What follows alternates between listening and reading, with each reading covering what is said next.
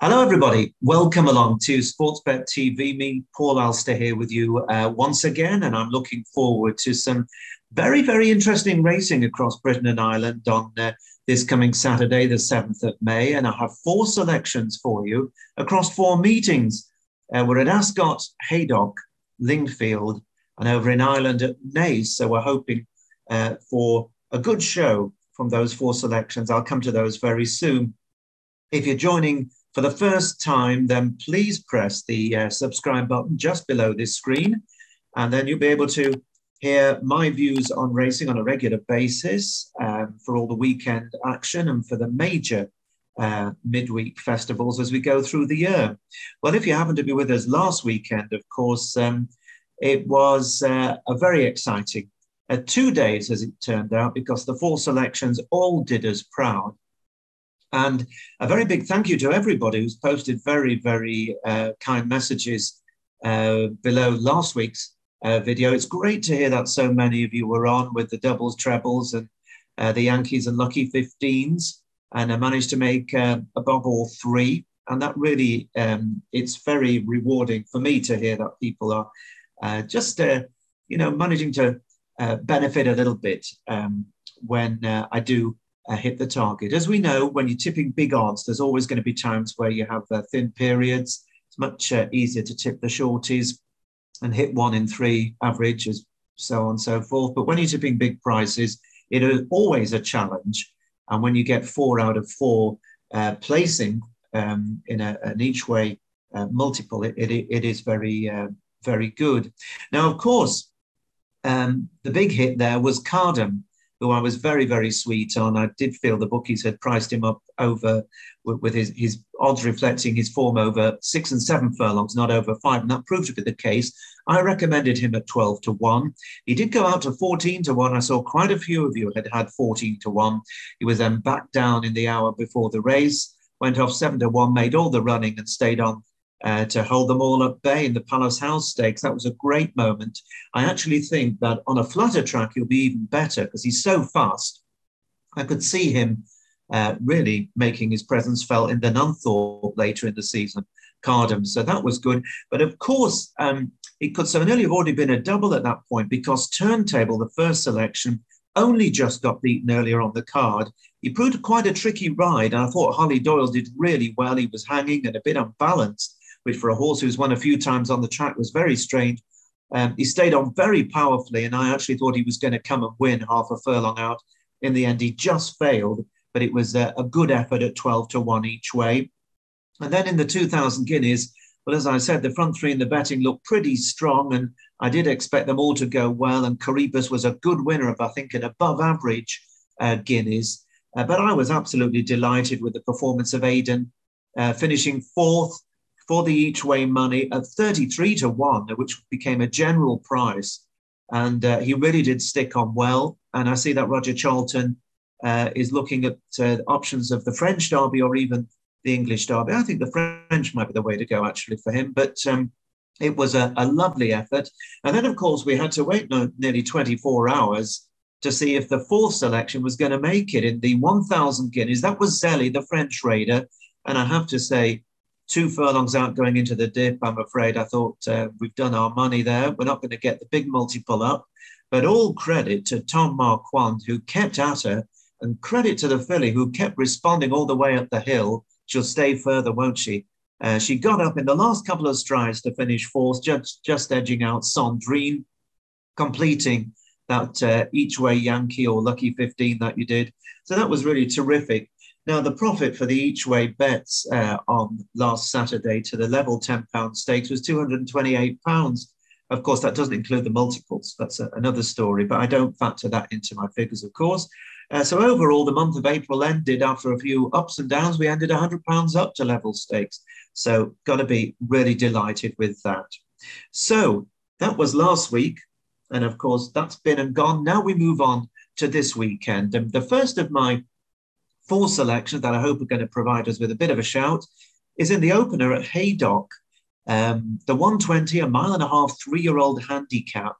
Now, normally I don't focus on races this low in the grade in Britain. I can't remember, I think it's a grade 5, class 5, 0 to 70. But there are a few interesting runners here, so I got tempted.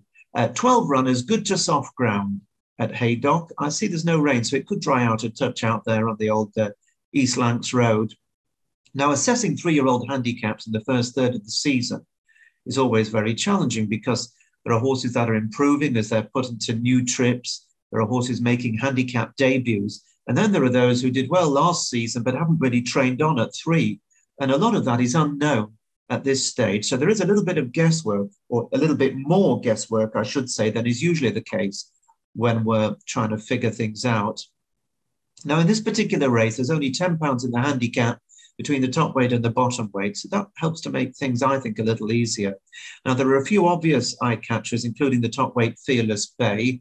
He's won a couple of times on the all-weather at around 10 furlongs, and his trainer, Ed Dunlop, is doing really well, actually, this season after a few quiet turns.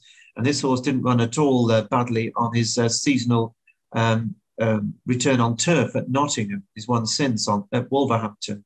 Then you've got Andrew Balding's City Streak. He was beaten a length at Wolverhampton first time out this year in April, and that was a promising effort, and he showed plenty of promise as well last season. Now, a horse called Down to the Kid for Ivan Furtado. I love the name. That's what they used to say to me when I was the youngest SP man in the betting ring, and I'd have a bit of a bet myself. They just shout down the bookies, it's Down to the Kid. So anyway, Down to the Kid has won 2 on the Southern all-weather over 1.5 miles. But will he stay this trip on turf? I'm just not quite so sure about him, actually, this Down to the Kid.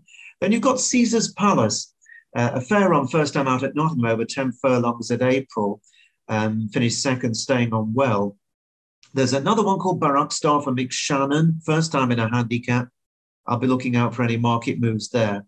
But then we've got Tim Easterby's runner, who was run at Redcar, was 4th recently, but had previously been beat just a short, had caught in the last stride over 1.25 miles at Redcar. Now, he is an interesting runner, but in the race in which he was just touched off, there was a horse that went into my notebook, and his name is Mr. Camacho.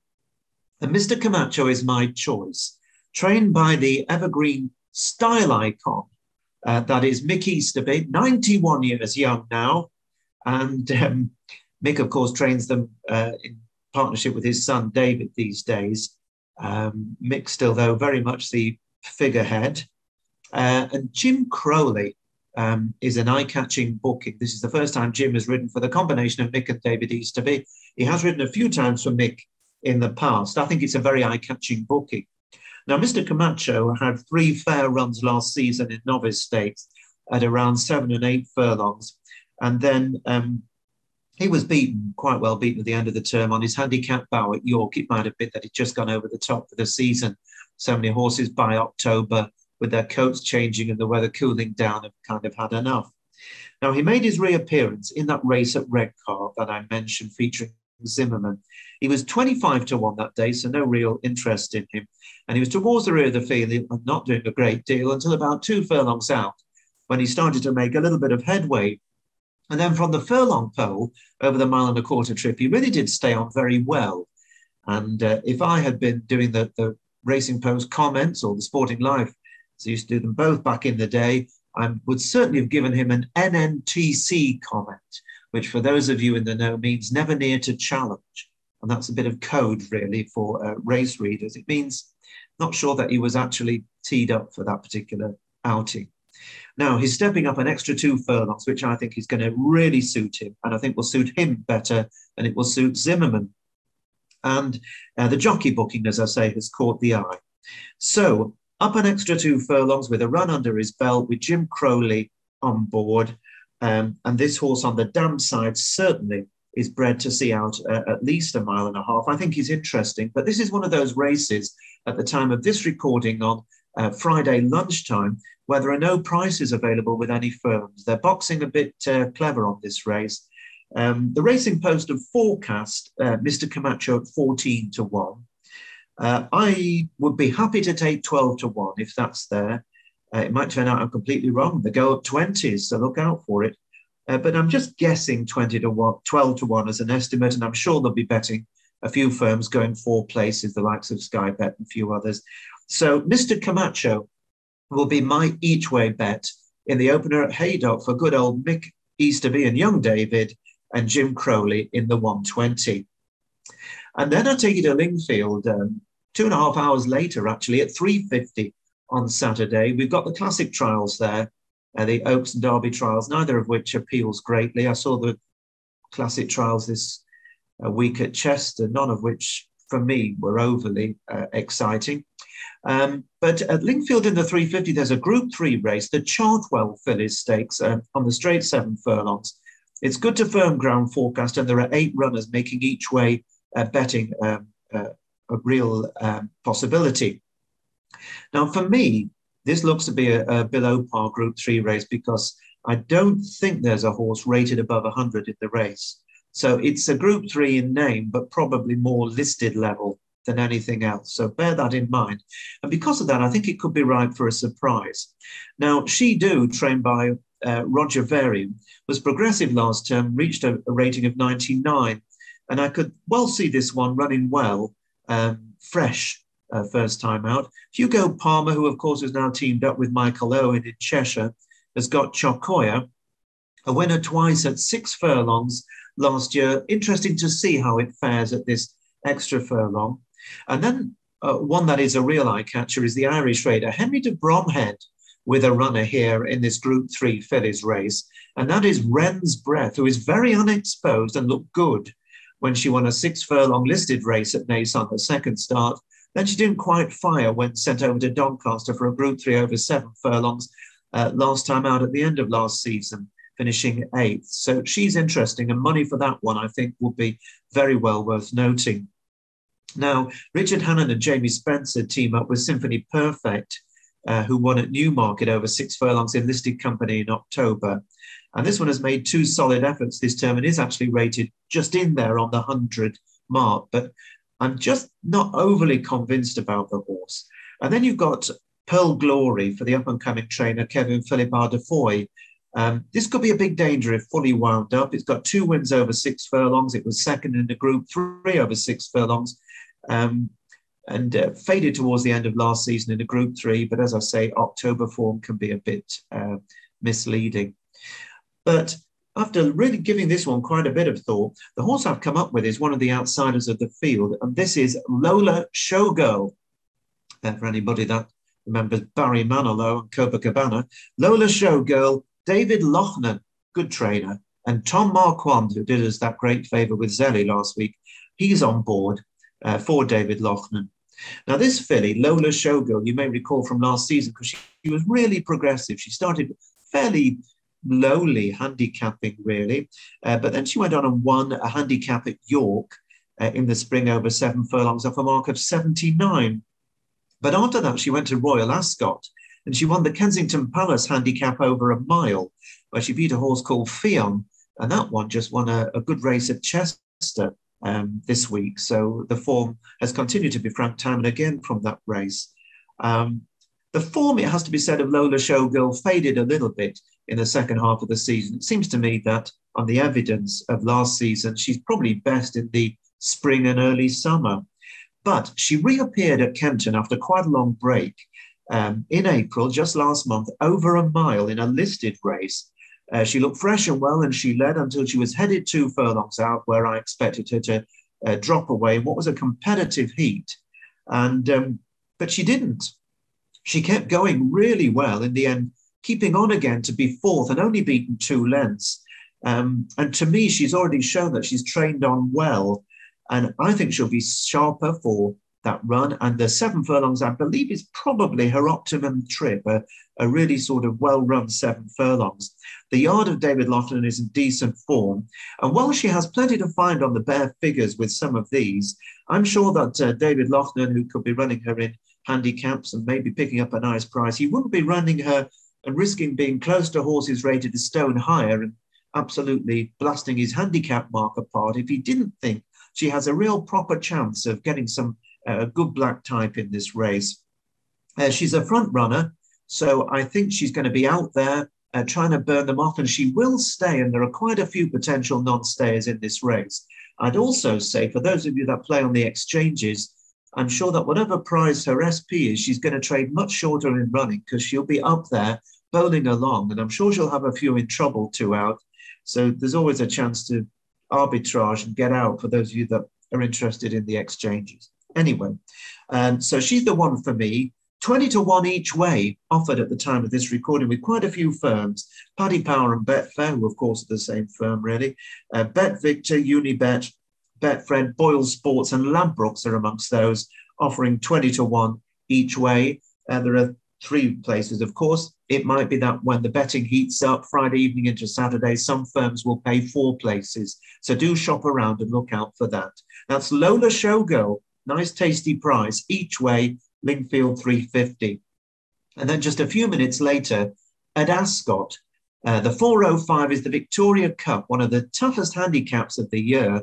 And as you know, I don't half pick them. You know, plenty of the tipsters, they'll be finding you a nice 5 to 4 shot in a little novice stakes or maiden with 6 or 7 runners. Well, there's 28 runners going in the Victoria Cup, 7 furlongs down the very stiff straight course at Ascot, where it's uphill all the way from the half-mile pole. The going is good. Now, the draw is going to play a big part in this, no doubt about it. But generally, if you look at the trends over recent years, the higher numbers, centre to high, have held some sort of an advantage. And I have just decided to focus my gaze really on the horses drawn centre to high. The favourite, who's an 8 to 1 shot, showing just what an open race this is Charles Hill's Dark Shift. Now, he's drawn 4. Now, it could be that he just makes a beeline onto the far rail and stays there and does it like Bielsa did for us in the Gold Cup at Ayr in September. You remember I tipped him to come up the stands rails alone. He did it, beat everything. Well, maybe Dark Shift might do that, but it would be a hell of a performance if he does. Now, Charlie Appleby, of course, carrying all before him. And he's got a couple of Godolphin runners here. One Ruler, who's drawn in 19, not a bad draw. 3rd in a Group 2 at Haydock in January. He's got man of the moment James Doyle on board. And Path of Thunder, who ran in the same Group 2 and finished 4th at Haydock, has since finished 2nd of 3 in a little listed race at Leicester. He's got young Harry Davis, who claims £7. So those two certainly will have their supporters. Clive Cox won the race last year with River Nymph, who's already been a market mover from early 25 and 33 on Thursday down to around 16 to 1. And River Nymph is drawn high, and I did give it some consideration. It's only £2 higher than last year. But he's also got Aratus, a very unexposed 4-year-old who was 3 from 3 last season, ran no sort of race on its reappearance, but that was too bad to be true. And he's got Dance Fever, who was 3rd to Accidental Agent, good old Accidental Agent, of course, former Group 1 winner, who's got top weight here. But Dance Fever is drawn in 3, and that's just put me off a little bit, despite a good run behind Accidental Agent at HQ.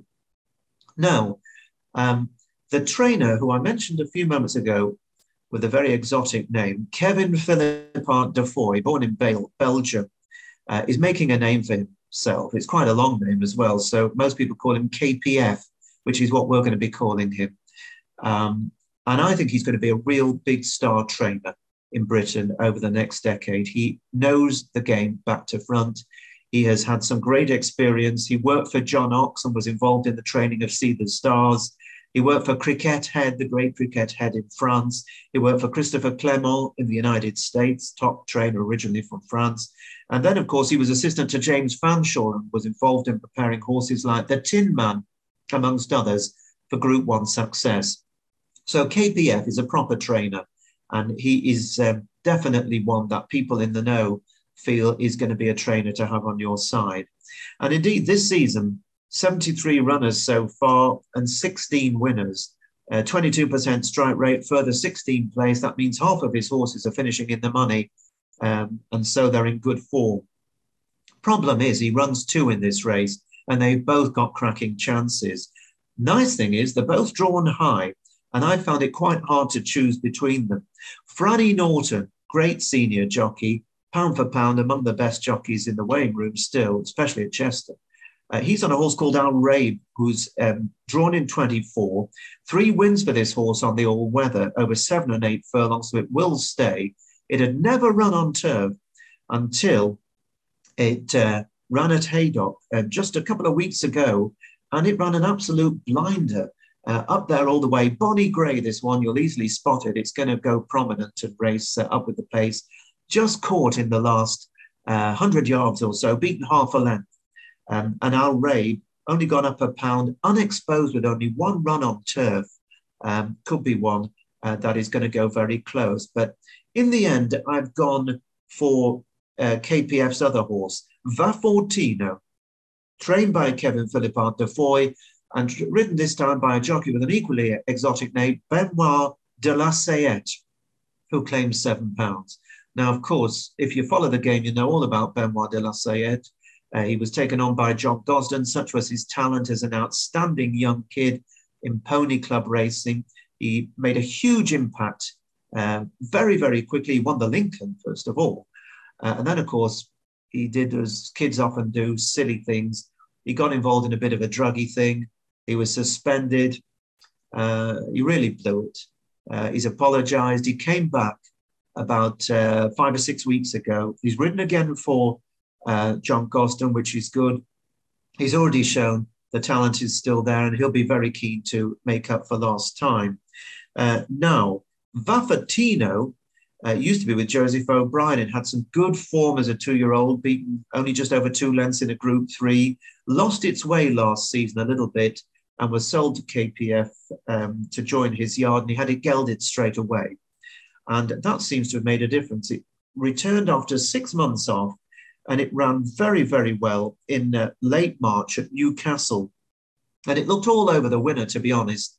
It ran an absolute blinder until it was caught by one of Jamie Spencer's specials, one of those last to first, not moving until the last 50 yards. Victor is on, bless him. Any other day, I'm quite sure Va Fortino would have won. But on that occasion, he missed out very, very narrowly. He showed he retains all his ability, and now he's coming back on turf. He's also got Benoit de la Sayette on board, whose £7 claim will be very valuable. Now, overall, when Benoit de la Sayette and KPF have teamed up over the last few seasons, remarkably, they've got almost a 50% strike rate, 7 winners from 15 runners, 47%, including this term. He's put him up on 4 horses and 2 of them have won, 50%. So this combination of the French-sounding trainer and jockey, though jockey's very British, are red hot when they get together. And I think Va Fortino is going to run a massive race. He's 12-1 each way at the time of this recording for 7 places with Bet365, plenty of others offering 6 places. I think Va Fortino, hopefully drawn on the right side for a stable in form and a jockey with a point to prove, will go well. And you never know, it might be a 1-2 for the yard with Al Rabe, who I think will also run very well indeed. That's in the Victoria Cup at Ascot on Saturday at 4:05. And then very quickly, because my lunch is waiting, the Naas 535, a 6-furlong handicap. As you know, I love my Irish racing, present lots of Irish racing. And by the way, somebody asked if I'm commentating. Yes, I've come back to commentating in the last month or two. So after a 15-year hiatus, back calling them again. Anyway, 6-furlong 3-year-old handicap at Naas. Again, really tough, these 3-year-old handicaps, but 16 runners. They're likely to be paying 5 places, plenty of firm, so look out for that. Yielding ground, loads of potential improvers, but without going through too many of them, there are 2 that caught my eye when I glanced through this race. And again, quite hard to choose between the pair. The first of them is Magnifico, or Magnifico, trained by the excellent Johnny Murter and ridden by a rising star Irish apprentice, Ben Cohen. Now, this horse has progressed all the way through its 2-year-old campaign. It won a 6-furlong nursery at the Curragh in September off 70. It then ran very well off 85 at Cork. Last time out, it was third to Drombeg Banner, who reopposes. That was 5 weeks ago. Magnifico is £10 better off this time. And this time is stepping up from 5 to 6 furlongs, which is his optimum trip. And I think he's going to run really well. But in the expectation that it's going to be a bit of a bigger price, and there are no prices up, so I'm guessing here. My choice is a horse called My Eyes Adore You. So we've got this musical theme going on. Lola Showgirl and then a bit of Frankie Valli, My Eyes Adore You. Fozzie Stack trains My Eyes Adore You, and Andrew Slattery is on board, good young rider. Now this horse makes its handicap debut here. It had a couple of runs as a 2-year-old, started off by finishing second on its debut to a horse who's really made a name for itself called Marquez Panam. And that Marquez Panam has only once been beaten and actually won a Group 3 at the Curragh last time out. So the form is red hot. After that run, My Eyes Adore You went off favourite for a maiden at the Curragh over 5 furlongs, but never really got into it, finished 7th, bit disappointing. Then it had the winter off, came back on the 3rd of April at Cork over 7 furlongs, and I thought ran a very promising race, finishing 5th of 14. Not knocked about, beaten 4.5 lengths. I understand that both the winner and the second are highly regarded. And I know that at least the winner is probably going to be going for a Group 3, if not this weekend, then sometime in the near future. So again, My Eyes Adore You has form with horses that are group class potentially. And so running in a handicap for the first time, back to what I think is its optimum trip of 6 furlongs. And with a rating of just 78, I think it's got a really fair chance, My Eyes Adore You. As I said, there's no odds available, so I'm guessing here. But with lots of big yards with runners like Aidan O'Brien and Joe Lyons, Jesse Harrington, Ken Condon, I'd be surprised if it's any shorter than 10-1 each way. And with 16 runners, there should be plenty of firms paying 5 places. It'd be lovely if we were able to get 16s or 20s or something. But My Eyes Adore You is the choice for me at Naas in the 5:35, and I'll be doing another Yankee or Lucky 15. Not to 2 big stakes. You don't need much on, as plenty of people found out last weekend when they all managed to hit the frame better. So I wish you the best of luck, whether or not you decide to choose to go with these or whether you go with your own choices and gut feelings. Let's hope they all run well. I'll be back same time next week. I won't be tipping during the Dante Festival because I'm going to be on holiday midweek, but I will be back with my weekend selections. So I look forward to speaking to you then. So it's bye-bye for now from me, Paul Alster, here at SportsBet TV. Bye-bye.